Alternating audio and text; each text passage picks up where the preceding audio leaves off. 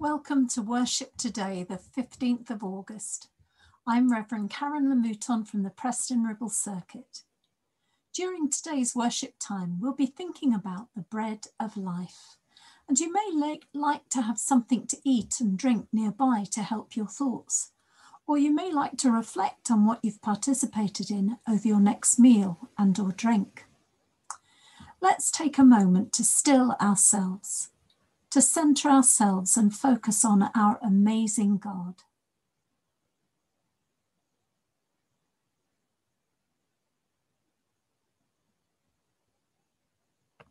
As we come to worship, are we hungry for God or satisfied by all the comforts of our life? As we hear God's word, do we want to be fed or have we had enough? Jesus invites us to feast with him. Let us come, for all is ready. Let's pray. O God, your word became flesh and lived among us. Thank you that you moved into our neighborhood, that you are present with us right now, dwelling in our hearts and our homes. Holy God, you are worthy to be praised. Holy Spirit, we worship you. Living bread, we adore you. Amen. We're now going to sing that wonderful hymn from Singing the Faith, number 153. Break thou the bread of life, O Lord, to me.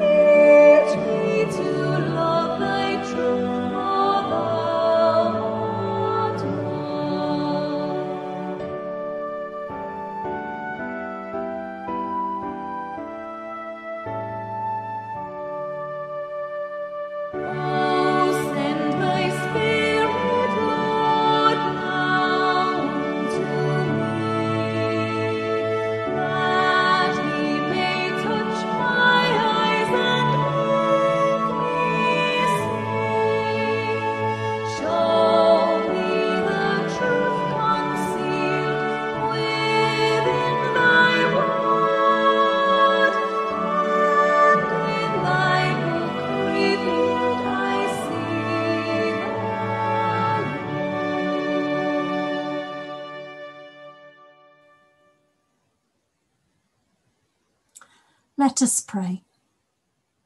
Lord, when we're not as hospitable as you were, forgive us, we pray. When we drain life out of people rather than be life-giving, forgive us, Lord, we pray. When we damage relationships rather than repair them, forgive us, Lord, we pray. When we seek self first and don't share who we are, forgive us, Lord, we pray. Make us whole, Lord. Amen.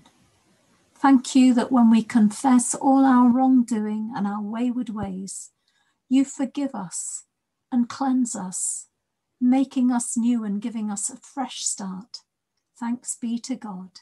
Amen.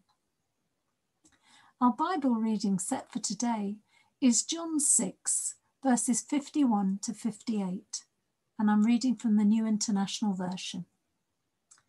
I am the living bread that came down from heaven. Whoever eats this bread will live forever.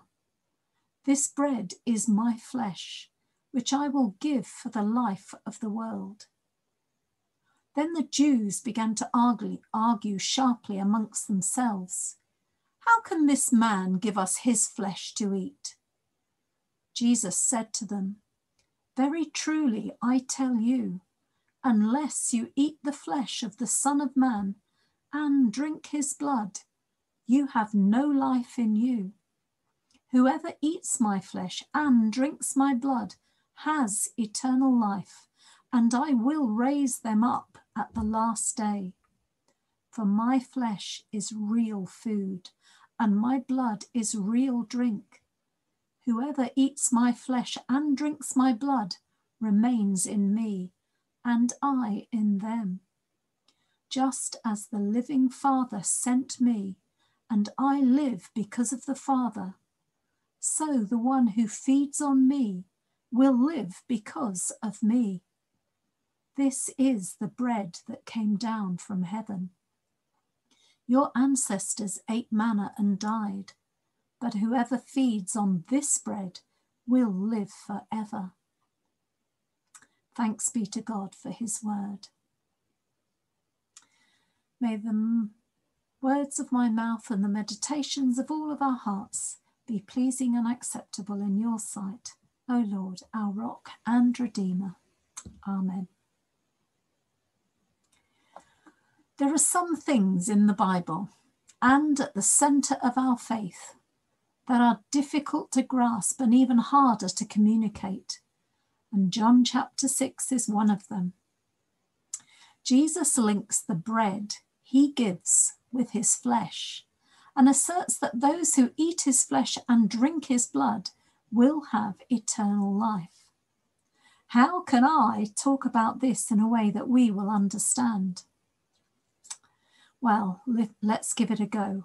Nothing ventured, nothing gained, or so they say. When I was undertaking a distance learning course through Birmingham University, I had to attend some residential weekends.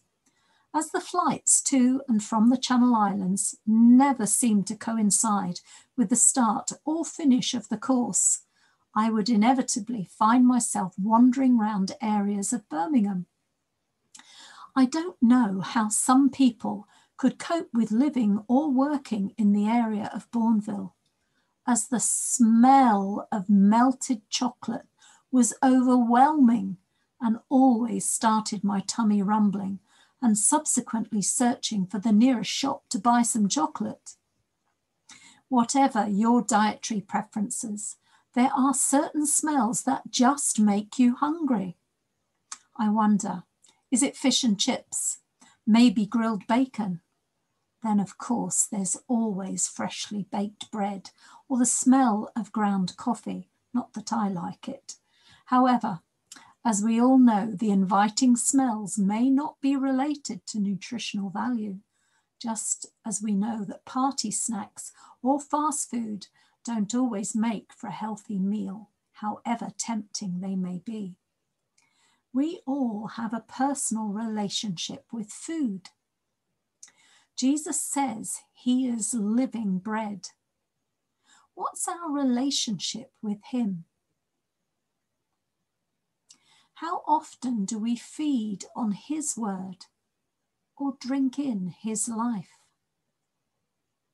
There will be times when we snack elsewhere, listening to podcasts maybe, or reading sermons, commentaries, and reflections from other people. But Jesus invites us to share with him something that is more sustaining. I guess you could liken this to reading all about the appropriate diving equipment and how to dive safely and correctly, but never taking the plunge and learning to dive yourself and building up your own experience of diving. I wonder, what about you at this time? How is your appetite? How do you nourish it? Or have you been starving yourself? Take this moment. Turn to Jesus now. Simply ask that you could feed on him in your heart by faith with thanksgiving. You will be satisfied.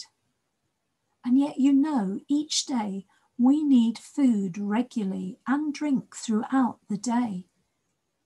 So remember to nourish yourself on Jesus regularly throughout the day.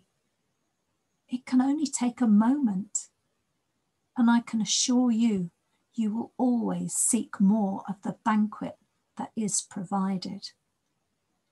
Thanks be to God. Amen. Let us pray. We pray for people who struggle with their lives, for those for whom the chips are down, and everything feels like an uphill struggle. We pray for all whose lives have been affected by tragedy. Lord, in your mercy, hear our prayer. We pray for lawmakers and peacekeepers as they seek to make the world a better place. For police and other uniformed forces and organisations as they deal with challenging situations.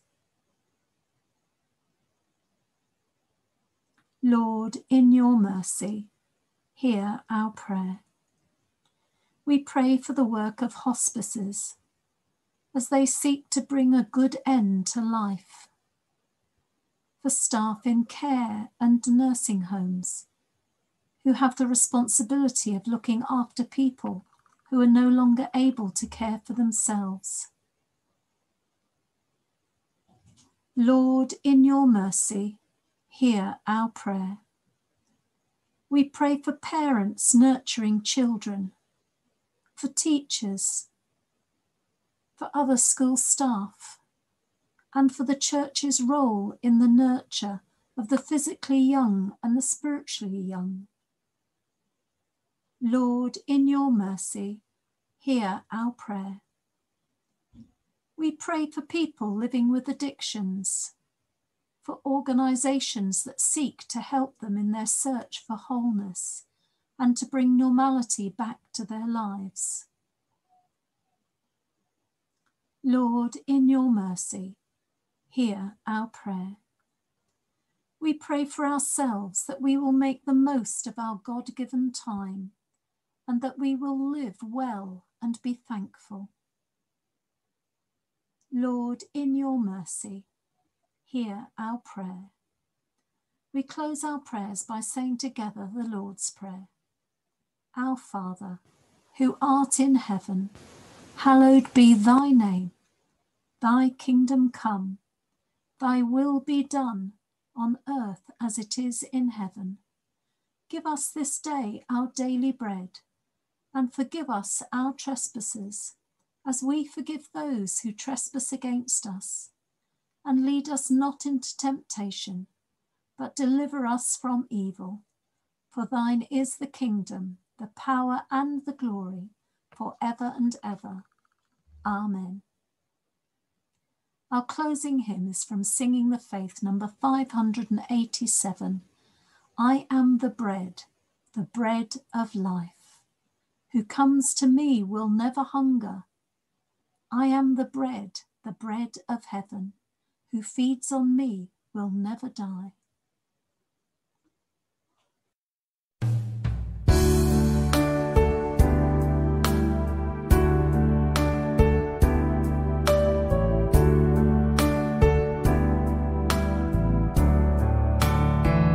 I am the bread of life. Who comes to me will never hunger.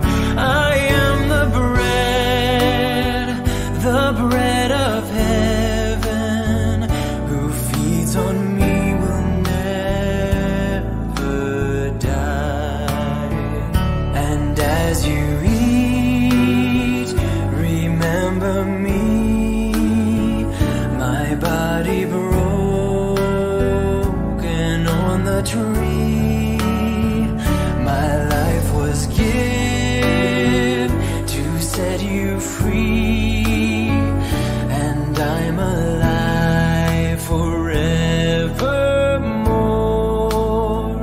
I am the vine, the living vine. Apart from me, you can do nothing. I am the vine, the real vine. Abide in me and I in you. And as you drink, remember me. My blood was shed upon the tree. My life was given to set you free, and I'm alive forevermore. So eat this bread and drink this wine, and as you do, receive this life of mine.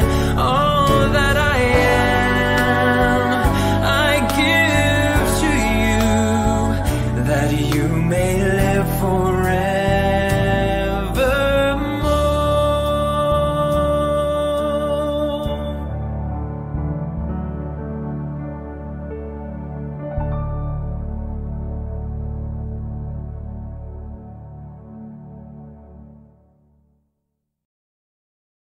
Our blessing. After being fed by you, Jesus, the living bread, send us out to feed others. Now that we're filled with your Holy Spirit, guide our hands as we offer your life to others. Now that we have the promise of eternal life with you, Lord God, give us your love to share with the world. And the blessing of God Almighty, the Father, Son, and Holy Spirit, be with us all evermore. Amen. God bless, and thank you for joining us for worship. Bye.